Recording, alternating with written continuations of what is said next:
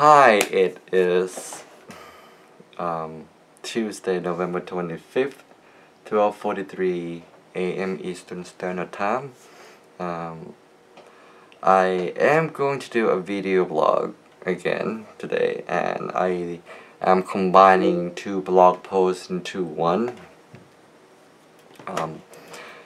Basically, it's going to be about the importance of prayer, and the second one that I kind of want to talk about this time is the more observation of the number sequences and where it is now. Anyway, I guess the topic kind of came today because one, I was thinking about how like Justin told me that he went to church on Sunday, and also yesterday I had a conversation, which is from the blog post from yesterday, that I had a conversation with Justin about a situation that she's in, that she doesn't know when and how to act, right? And we were talking, and I mean, I kind of ran out of what to tell her, you know? And I just tell her, like, you should just pray to God and ask for guidance, and that's where she's kind of resisted, you know? And I just kind of tell her, what did I text her back? Just so I don't get that wrong, you know?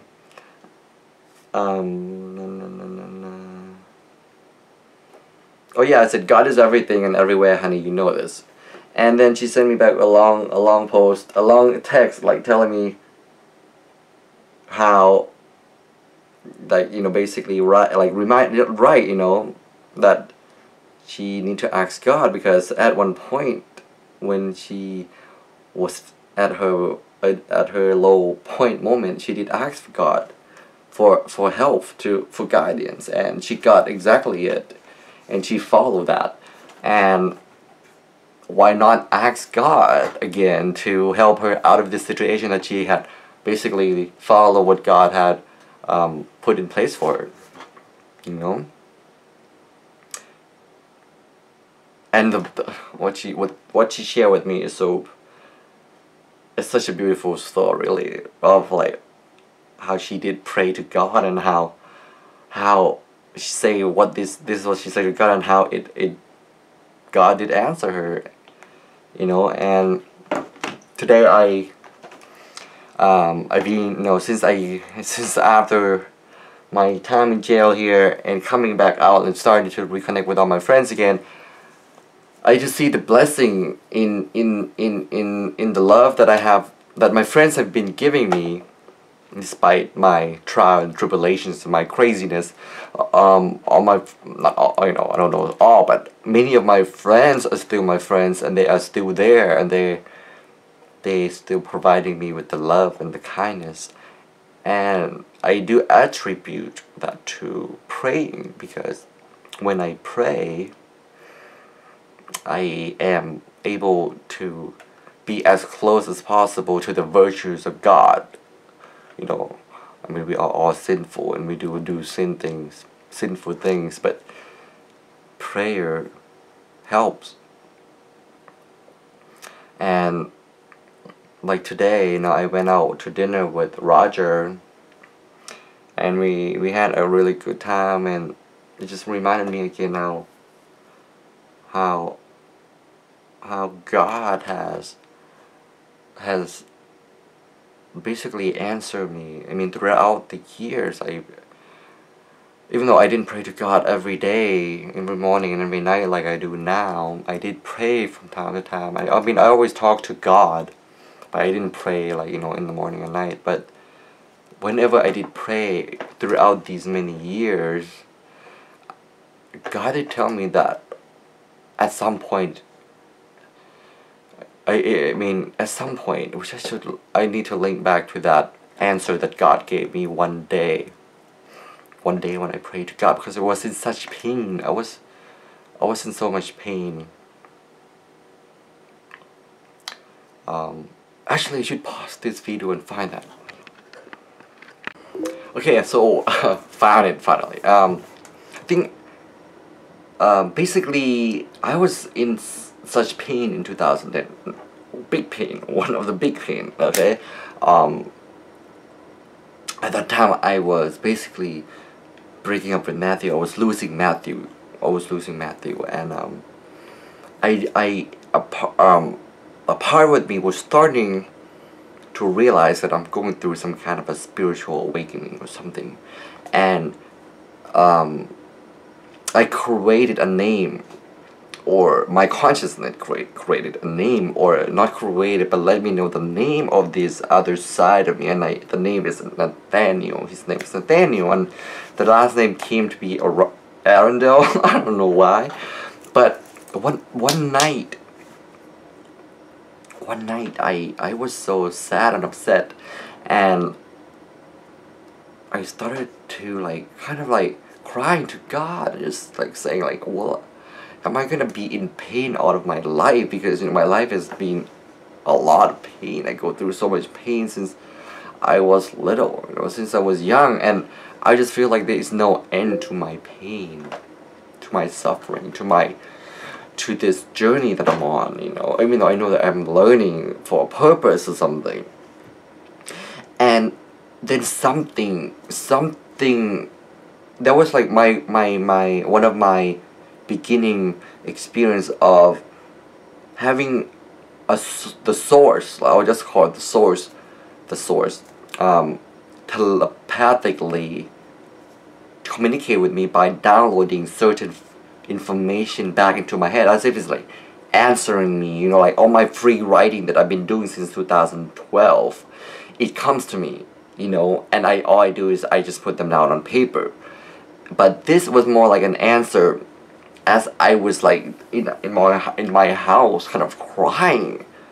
I was crying, and then it just come into my head, and I just started writing it down as if it's communicating with me, right? And here's what it said.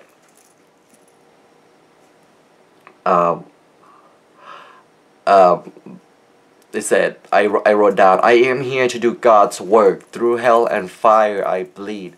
Never give up and never surrender. Even when in doubt, my faith is true. When I say how much longer, God says to the end of your day. When I ask, shall I ever feel joy, God says your day shall come. When I say, please give me strength to conquer my fears, to never question the tasks I must do, God says, believe that you have a purpose. God says, believe my love is divine, unknown to many, and can be felt through many. And I forget about this until recently, until today or yesterday, when it came back. Well, not today, yesterday. While I was in jail, after I left jail, this time it's everything suddenly get better, Which is, I want to do another blog post on having faith and staying true and waiting waiting for the blessing. But that basically what I've been thinking about, God had promised me at one point that my day shall come when I feel joy. And this past 2 weeks has been freaking amazing. It's been really amazing. And I feel like God has kept the promise. Even though my battle, my mission to be a warrior will never end until the end of my day. But the joy, the promise that I will feel joy, I believe has come. And I think the prayer is important. Because when I pray, I get those messages. When I pray, I get more definite signs. You can call it law of attraction or power of manifestation, which I know is not the same thing as praying and see those things, but it's still similar. It's still similar. When I I ask when I ask, kind of like putting out there. I mean, I know it's part of power of manifestation and using law of attraction. I did say to God, what should I cook for Tony's birthday? And then like the next day or 2 days, I went to dinner with Rocky and Holly, and I ordered this corn fritter as an appetizer. And when I ate it, was like, holy shit, this is it. This is what I've been asking like for an idea to cook for his dinner. It was the corn fritter. And I asked the waiter, the waitress, like the what's the sauce is made of, and she kind of told me, you know. So I recreated, and people loved it. So, you know, that's just that example. And and I don't mean to just pray to God. I just talk like of the power of prayer in general too, because I did started to talk to Satan in 2013 while I was in San Diego, because basically I was in his lair and I was freaking out, and I asked, basically I felt like I need to talk to God and Satan really for protection, you know, for help. And did I get it? I felt that I get it, even though it was very confusing how that works. And I don't know why Satan has been a part of my life, or why he communicates with me. And, you know, I started praying to Satan, like, for real, when I had a metaphysical meeting with him in September of 2014. And since then, I started, like, to pray to Satan, to, like, giving thanks to Satan. Just because. And, you know, I was still kind of going back and forth between wanting to be on the side of the light, or should I be on the side of the dark, or can I be neutral, you know. But I don't think God wants me to be neutral in this lifetime. I mean, over the years, a lot of things has shown to me that the side that I need to choose is the light. And because I kept going back and forth, especially in September and October, I mean, it was going right down the deep dark side. I kind of was. So I started praying to Satan too, and I feel like the jail time was, and the book that I was reading there, it was like kind of God telling me that I need to stop doing that. But either way, it does go to show the importance of prayer, because it works both ways, you know. And sometimes it takes a long time to see the result of what we pray for, and sometimes we don't get exactly what we want. Sometimes we just don't. Sometimes the things that I get back as an answer is exactly the opposite of what I thought I would get, or sometimes it's even more painful, you know. And I have learned to accept the answer, or to accept the result, to surrender to God, to God's plan, God's will, and not to be all about what I want, because I just have to trust that the ultimate outcome is for the best of all. And I think that prayer in general is not really about asking for what I want. It's really just so that I can hear, just so that I am in a state of mindfulness, in a state of attention, in a state of awareness, where I can hear, I can see the sign more easily every day. I can notice them easier. And for me to take it in, and not to be stubborn, or not to have doubt. That is, you know, sometimes we all have doubt, you know, throughout the years. I think throughout the years, it was also my training to not doubt the messages and the signs that God, or the universe, or the source provide to me. Because in the past, I did have a lot of doubt about if it's just all in my head, you know, if it's just me making it up. But it has been shown to me that when you have faith, you know that it's real. So now I pray every day. I make sure I pray every day now, because God has shown to me that God has been there for me, is there for me. And for me not to just give a time of my day to give thanks or to ask for guidance. It's just ridiculous, you know. It's like not being respectful when I don't pray. So I pray. And being in jail, the fact that I was protected and guided and received so much love from the people around me in that kind of place just goes to show to me that I must pray. Must at least give thanks and ask for forgiveness.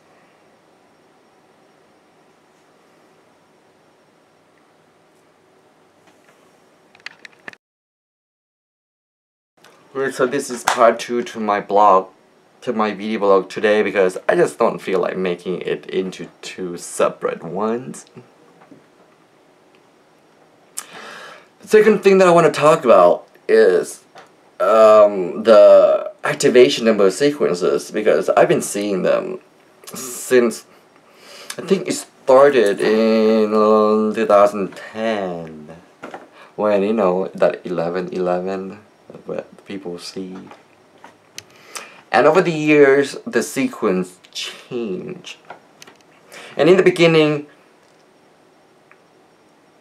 I thought it was cool. I thought it was interesting. I thought, oh my god, something is happening. You know, at that time, it was like all about 2012, right? Everybody was like, what is gonna happen in 2012? It was like, oh my god, this is like the sign that some shit is happening in 2012. It happened.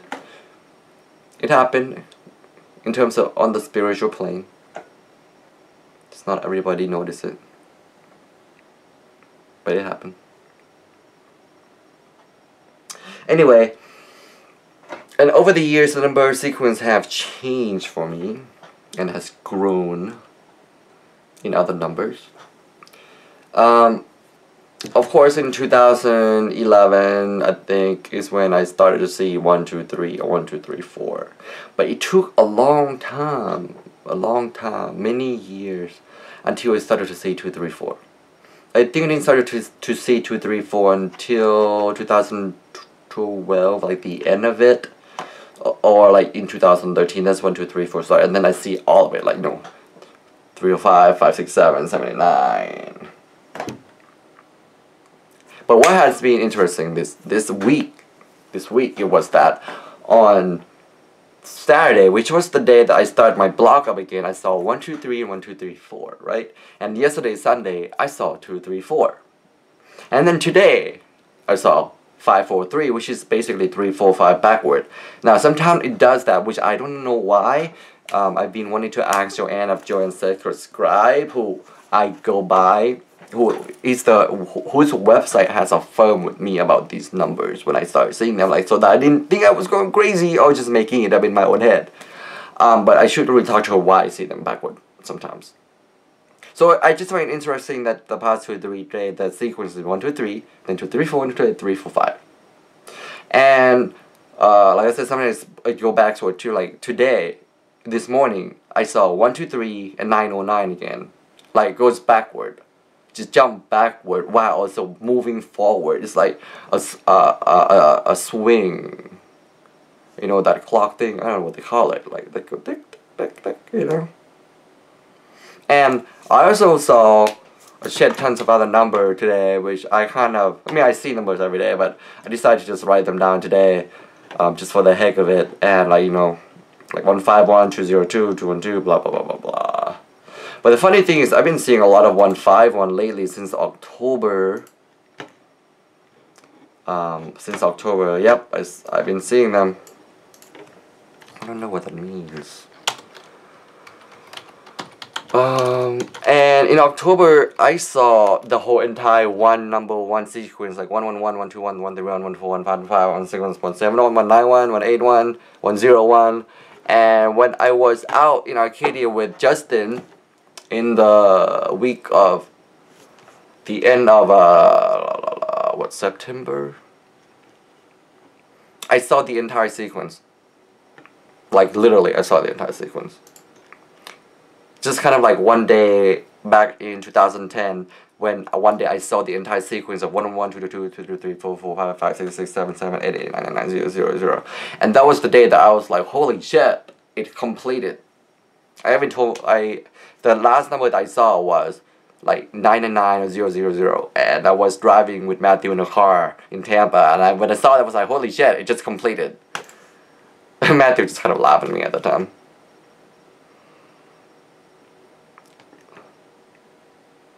Oh, I just looked up 151 on your sacred scribe and say that 151 is a message that your positive thoughts and intentions are manifesting very rapidly right now, when this will bring about beneficial and important life changes. Interesting. Well, anyway, I'm gonna keep I want to really keep track more of these activation numbers because I find it really interesting. Right now, I said basically the 1 2 3 3 4 2 3 4 3 4 5 sequences seem to be restarting faster and complete faster, and the 9 0 9 now when I always associate with the beginning or the end when I see them. And like I said, it's before it takes a longer time to like complete them, but now it's a lot shorter. Well, anyway, this is Nattawat, this is NattyICE, Nathaniel, Artemis, Shepherd. Thank you for watching. I hope it makes sense to you.